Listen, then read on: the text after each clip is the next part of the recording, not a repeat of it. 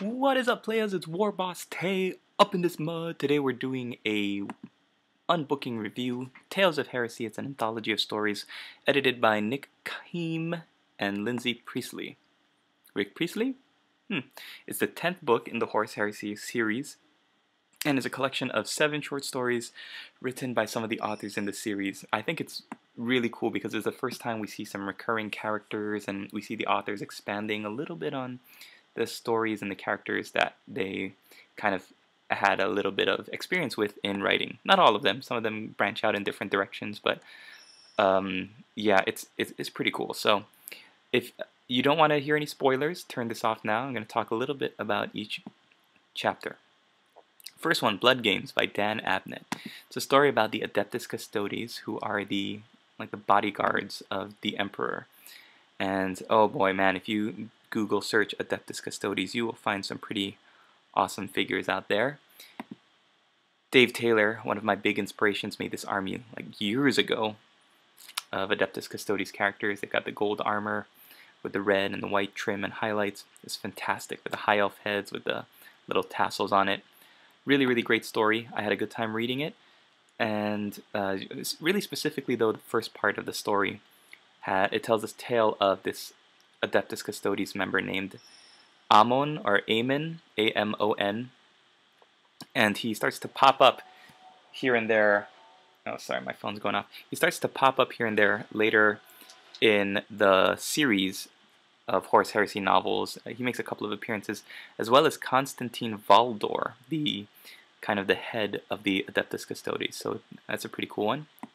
Second one is called Wolf at the Door. Features pre-heresy space wolves, specifically the 13th Legion, or the 13th chapter, I guess, which is, I don't remember what they call it, Brotherhood, 13th Company, that's it, 13th Company, the Wolfen. So for those of you who know Space Wolf lore, you know that they eventually have some bad stuff that happens to them. But in this chapter, or in this story, we see them as they are trying to bring a world into compliance. Oh, this must be Lehman Russ. It's a pretty cool story. It's got a nice little twist at the end. It's all about, you know, the lengths that this honorable company captain is going to go through in order to get a world to become compliant, and then he has to fight off some Dark Eldar, and in the end, the humans that he rescues and saves, they do not want to be compliant. All this time he thought he was helping them out, and turns out they prefer their independence. So it's a nice, sad, kind of poignant ending, and I liked it a lot. So Space Wolves, Wolf at the Door, good story. Next is called Scions of the Storm, and it deals with Lorgar, the Urizen, the Primarch of the Word Bearers. And this guy is, if this will clear up, this picture will clear up, he is known as the most faithful. He's also known as the guy that kind of becomes the first Primarch to really fall to chaos. And the story is pretty tragic, in that it's the beginning of it opens up as the Word Bearers are going to this planet to bring it into compliance. And if I can read a little bit of it, it's really kind of sad how they started out and how they kind of end up. So if I can find it, they're going to this planet to bring it into compliance, and the main character, Sor Talgron, is kind of unsure what's going on, because they get the order to kind of obliterate the planet or bring them into compliance through force, and he doesn't know why they need to do that since they appear initially compliant. But this first page, this paragraph, is just so appropriate, so I'm going to read it to you now. Officially, the expanding Imperium of Man was a secular one, promoting and expounding the truths of science and reason over the falsehoods of religion and spiritualism. The 17th Legion, however, understood the truth, though it was at times a heavy burden to bear. Sor Talgron knew that the time was drawing near when the acknowledgement of the emperor's divinity would be universally embraced. Faith would become the greatest strength of the Imperium, greater than the untold billions of soldiers that constituted the imperial army, greater even than the might of the legions of Astartes. Faith would be the mortar that held all the disparate elements of mankind together. So that's on the first page, and it's already kind of shows you the lengths to which this legion of Space Marines is completely fanatically devoted to the Emperor and to Lorgard, their Primarch. So I thought it was an interesting story. Don't really care for the word bearers. They kind of come off to me as the vanilla bad guys in the series, but it was a pretty good story. Next is a story called The Voice, and it features these lovely ladies, the Sisters of Silence. Their whole thing, their whole fluff is that they don't speak. They communicate through hand gestures and sign language, and they are also psychically null. They do not. They create this kind of like black hole, blank space where psychic powers cannot be used. So they're very, very valuable because they're extremely rare. And wow, I like this conversion. The story is about how they go to a ship to kind of reestablish contact with a crew of psychic Sisters of Silence who have kind of lost touch. It's very reminiscent of Event Horizon. So if you like that movie, this is a good story for you, and it has a great twist at the end. I really, those twists, where the main character is this kind of budding Sister of Silence, and she comes to a realization that is really, really good. I'm not going to spoil it. That's one spoiler I don't want to give to you. You got to go read it to check it out. The next story is called Call of the Lion. Didn't really care for it. Gav Thorpe wrote it, and it's all about pre-heresy dark angels and how they go to bring this world into compliance, again, I believe. And the two main characters kind of butt heads. You've got a Terran-born company commander and a company commander that was born on Caliban, and the two of them kind of butt heads. It introduces this one character that reappears later on in Fallen Angels, and I just didn't really care for it. It didn't really hold my interest. But still, if you're a Dark Angels fan, check it out. It shows there's some pretty decent storytelling. It just didn't really hold my attention. I couldn't wait to get done with it. Okay, the next one is called The Last Church by Graham McNeill.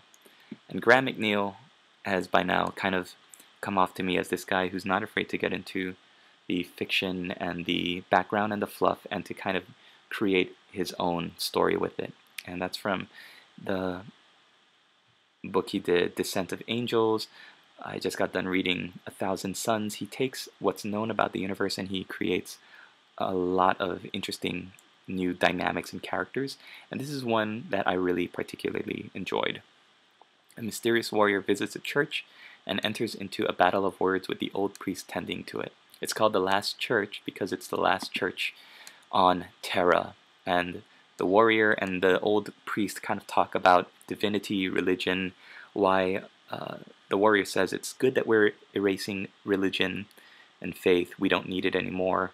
We have science and reason, and the priest says, no, we need faith and religion because it gives people something to believe in, gives people something to hope for, that there is something more to us, and it's just really cool because the Emperor plays a huge part in the story, and I'm not going to say any more about that, but great story. I think The Last Church could be the best story in the book for me. I really, really enjoyed it.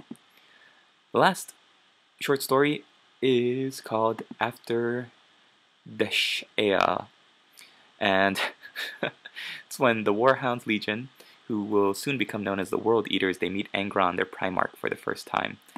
Interesting, very interesting. In the beginning, it talks about how Angron is kind of in the cargo hold of the Warhounds ship, and every time somebody goes down to talk to him, to welcome him, to say, you are our Primarch, we were willing to follow you, and we can't wait to learn under you, and we're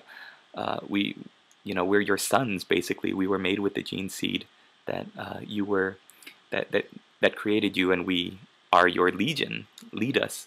Every time someone goes down, someone in authority goes down to say that, he kills them, just almost immediately. He kills the head of the whole legion, and then he kills company captains and everyone down the line until finally we get to our good buddy Karn, who will become Karn the Betrayer, but here he's just a company captain, and the two of them get into a little getting to know you bout of words. Really interesting. I thought it was very funny how every time, like for no reason, Angron will just snap and he will grab Karn and he'll throw him across the room, or he'll pick him up and he'll break his like arm or something, and Karn knows that if he shows weakness at any time, then he's going to snap his neck like everybody else, and it's just the way that Karn is able to talk him down and to get him to come out of the cargo hold and to accept leadership over the Legion. Very interesting story. Had a good time reading it. Also, it's nice to hear Karn talking and actually reasoning and being you know, a reasonable kind of guy instead of a crazy chain axe wielding lunatic that he becomes in 40K. So nice introduction. It's great to read more about Angron, and this is the first time really where we get to hear about him in the Horus Heresy series. So it was, I thought it was a pretty cool story. All in all, great little read. Each story is short enough that it'll hold your attention for maybe an hour or so. You don't have to worry about digging through a whole novel where you might not care for one of the characters, the main character, or the story with a lot of the other stories. It was nice to see a novel that was broken up into an anthology of a bunch of different stories. Sorry, my voice is kind of groggy. I'm trying to fight off a cold, but I highly recommend that if this sounds like something you might be interested in, pre-Heresy, Heresy era kind of stories, really, really cool.